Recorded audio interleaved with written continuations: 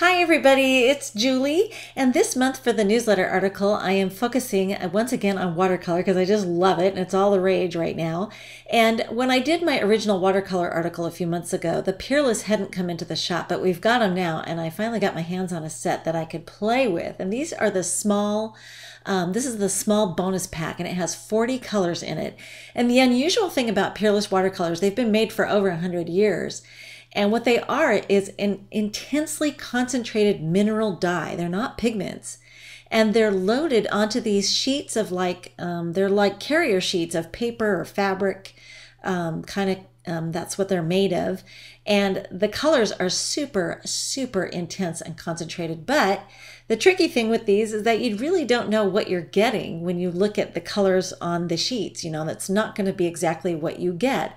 And I could make an educated guess by flipping it over and looking on the back side. So I could kind of tell, yeah, this is going to be some shade of purple. But when you look at that, can you tell that it's going to be that shade of purple that's on the back side? So you take another look and it's kind of challenging to figure that out. So I realized I needed to make a palette, and I kind of did some research online and found that a lot of artists were making their own swatch book of a sort, or a palette that they could take with them. It's portable. So I spent some time thinking what size I wanted to make mine and came up with a grid that would accommodate some 1-inch squares of these colors.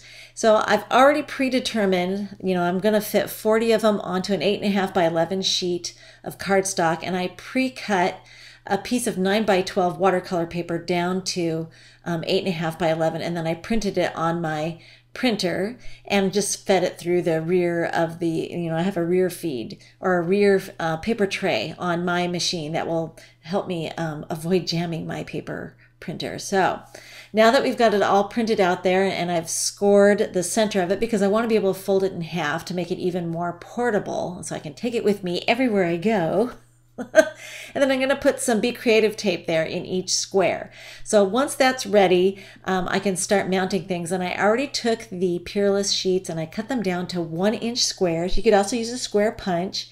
And then I sorted them by color family, roughly, because I'm flipping them over and looking at the backside and kind of, making an educated guess, like I said, at what color they're going to end up being. But as I started to build my palette, I decided I really wanted to get a better indication of what color I was getting on each of these squares. So I took my water brush and I just tested them on some scrap watercolor paper very quickly as I started mounting them. So I'm not using a lot of paint here, but it's a good idea to kind of test them and just make sure that you're getting them arranged in the color range that you want. So I'm kind of going in a rainbow here. I started with yellow and I went to orange and red and purple and then blue. And just as I was going, I could tell like this was way more red than I thought it was going to be. And this was more orange, or this was more yellow.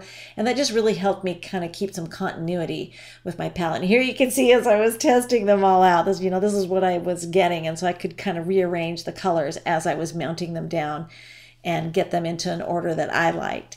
And then according to what I've seen other people doing, I wanted to put a clear piece of plastic or acetate there in the center along the gutter crease there. And this is going to be cut to 8.5 by 5.5, so it fits right inside the whole palette. And I'm just going to crease that there with my bone folder and make sure I've got it nice and nice and crisply folded, and that's not going to buckle when it's mounted to this gutter crease there. And I'm using washi tape. You could use whatever you like. There's bookbinding tape and things like that, but I have lots of washi tape on hand and I love it, so that's what I'm using. And it's temporary. If I want to remove that, I can peel it out easily without destroying the whole book if I change my mind and want to remove it. So I'm just going to sandwich it in there and put the washi tape on each side so that I can create kind of a flap, and the acetate will go flip back and forth really easily, and it's not going to create any additional bulk inside the palette. And then I'll just trim off the excess there off the ends. And there you can see I've got my clear sheet there, and I can just flip it back and forth, and it works great for mixing colors, and it also protects each side of the palette from rubbing against each other whenever I close it. And then now the fun part starts. You can just take your water brush, and this is my favorite way to use it, is to take my water brush, but you could use a regular brush and a cup of water. But I love using my water brushes, and this is so fun to just kind of create the swatches and see what the colors actually are. And then I'll have a nice guide anytime I'm watercoloring with this palette. And that particular color, I was just stunned at how that purple, that deep, deep purple ended up being like a jade green on when you actually painted with it. So here you can see, you know, they're not very attractive, these little squares of color, these sheets of watercolor. But then when you paint them, oh my gosh, they are just absolutely stunning. And it's so fun to have the whole book. I was just like petting it because I was so happy. I was like, it turned out awesome. I love it.